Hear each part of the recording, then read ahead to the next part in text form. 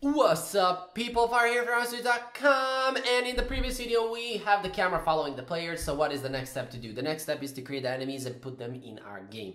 So let us see how we can do that. But hey, if you want to try out my game development, if you want to try out my game development academy, so now I have it right. You can do that for $2. Link will be in the description below. So what we can do now is here we're going to click on the plus button. So this is going to be our empty scene, and this is where we are going to create our zombies. Now let me just double click on this node scene, and I'm going to rename this one to red zombie, because first we are going to have the red zombie. Now, well, actually the green one, whichever one you prefer. But what is the issue here is that we need to change. So I'm going to right click and I'm going to change the type of this node, because it is going to be a kinematic body. So yeah, a kinematic body, and I'm going to save that one here in the scenes folder. I'm also going to right click on it and add a child. This is going to be our animated sprite. So click on the animated sprite and double click on it, and I'm going to call this one animation because we are going to need this bad boy. And selecting the animated sprite, let me just clear everything here, going into the animation. So clicking over here, clicking here on new frames, we are going to create a new frame. This is going to be our walk animation, and this is the green zombie. So let's go over here. And in the enemies for the sprites, we have the zombie green. Select all these images, so all the images, and put them over here. So if I zoom on our zombie and click here to play, you will see now the zombie is playing, but I'm going to add 12 frames so that he plays a little bit faster, because I believe 12 frames is okay. Yeah, 12 frames is okay. You can pump it up if you believe it's not okay, so yeah, that's up to you. I'm going to select the green zombie game object and go here, add node, and I'm going to add a collision shape 2D. Now for the collision shape 2D, we need to select here a shape, so it's going to be a rectangular one, and I'm going to simply move this over here in the middle and resize it. So move it a little bit more in the middle, something like this. And the zombie's animation is confusing me, so I need to uncheck it so that it doesn't play. And now I can simply resize this dude, and voila, we are good to go. So this is going to be our green zombie. This is everything we need to do for him. If I go over here in our scenes, I'm going to duplicate the green zombie, and I'm going to call this one red zombie. So we're going to have a red zombie. I'm going to duplicate the green zombie again, and I'm going to call this one ghost. So select here the red zombie and double click here, and I'm going to change this one to red zombie. And selecting here the animation for the sprite, I'm going to select all these frames, or actually I'm simply going to delete all of this and create a new animation for the walk.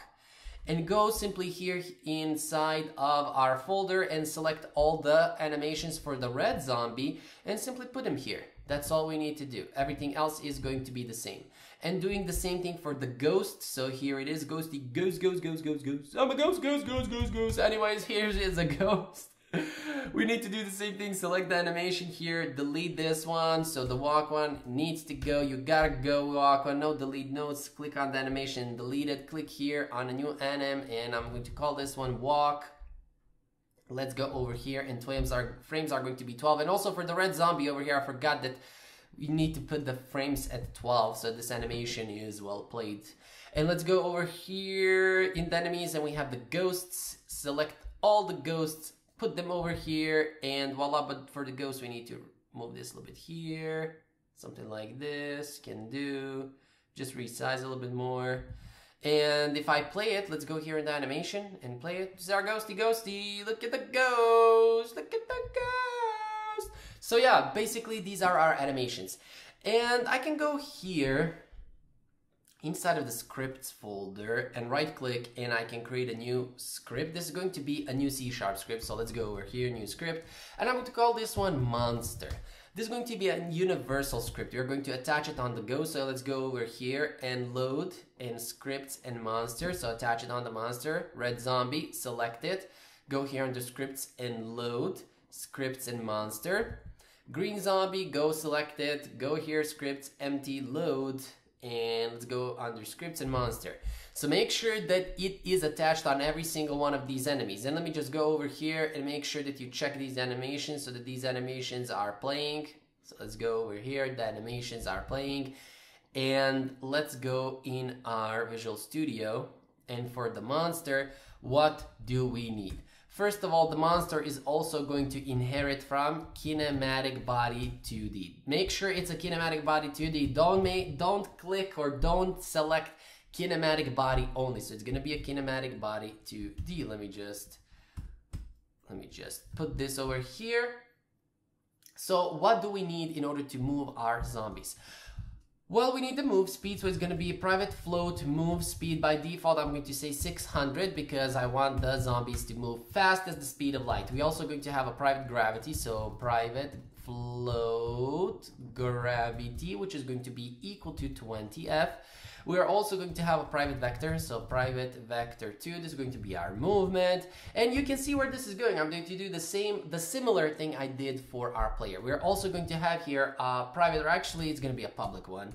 So here I'm going to say public bool move left to determine if we're going to move left or right.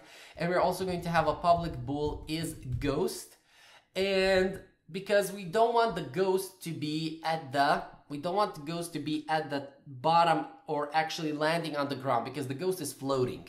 That's why we're going to check if we have a ghost. We are also going to have here a private float minimum underscore x and a maximum underscore x. Now for what you're going to use these, well, simply here in our gameplay, I'm going to click on the plus here, and actually no, not here. I'm going to click on this link, which is going to allow me to, let's say for example, attach the ghost. And I'm going to take the ghost and somewhere over here, okay? So this is going to be the minimum. So the minimum is going to be negative 5090. So that is the minimum x. So here we can go and we can say minimum x is equal to negative 5900. And I said 90, but it's actually 900. So I can take the ghost now and not, let me just go over here. What did I do? I put it as a child of the main camera. So let's see, negative 5900. Okay, it can also be here. So yeah, it can be that value. I don't care because we're going to queue it. That's why here, let me just go and not the background, but select the ghost. And over here, let's say 6,650. Yeah, 6,650 is going to be the maximum x. So let's go over here. Maximum is going to be equal to this value.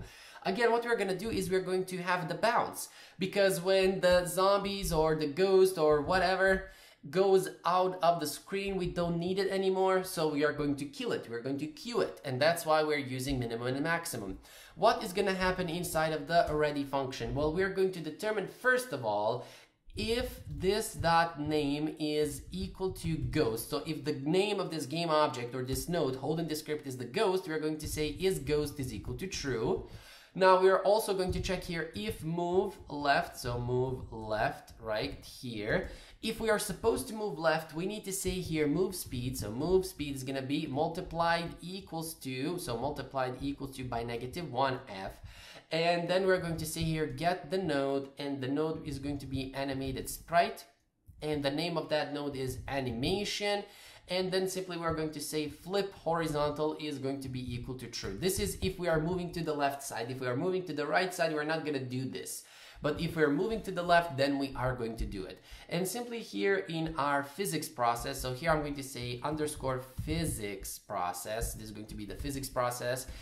Here we're going to say movement like this dot y, and we're going to say plus equals gravity. But we are going to check if this is not the ghost. So if not the ghost, then we are going to do that. Now pay attention here.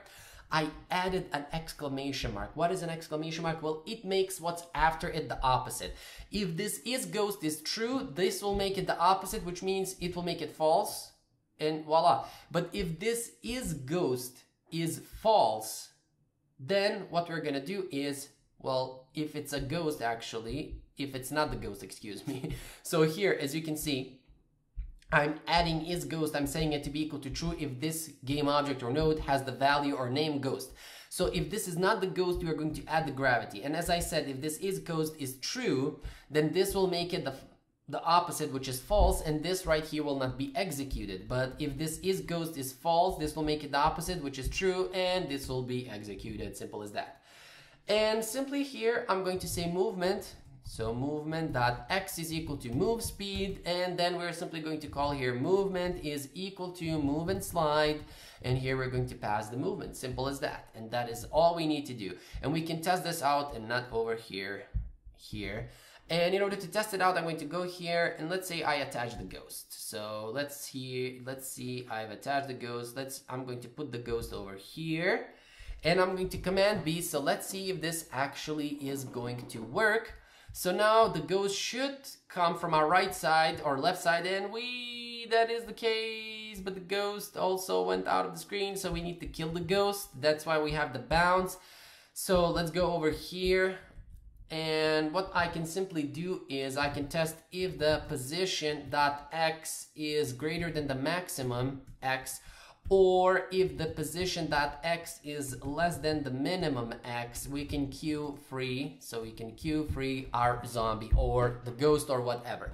Again, notice here, if the position x of that game object, be that the ghost or whatever, if it's greater than the maximum x, queue free, or if it's lower than the minimum x, then queue free. This means this is an OR operator, or however it's called. This means only one of these needs to be true. So this can either be true or this can either be true. If both of these are not true, only then we will not execute this queue free. But if this is true, if only one of these is true, then we will execute it. By the way, notice here I didn't add parentheses or curly brackets, because if you only have one statement after the if statement, if you only have one line of code after that, you don't have to call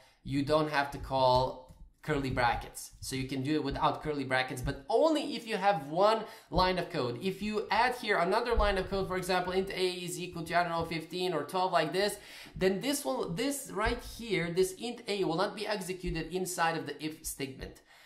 So again, remember that. And we cannot test this out, unfortunately. We can, I mean, if we follow our game object and all of the good stuff, but let me just try to do this. I'm gonna run the game and try to run over here, but since I've added the value to the zombie, he will move faster than me. You see, he will move faster, and let's hope, and here we need to put the correct or arrange the backgrounds correctly. So yeah, as you can see, we don't see him anymore. You can do the exact same thing to put the bounce for the player. This will be your homework following this tutorial. So do the exact same thing to put the bounce on the player. And here I made a mistake for these bounce. Yeah, for the background, but this is, well, easily adjustable, so don't worry about that. Anyways, this was about our monsters. In the next video, we're going to start spawning them in our game. Then we are going to start detecting the collision, all the good stuff. Anyways, if you want to try out my academy, $2 only, click the link below, and I will see you guys in another video.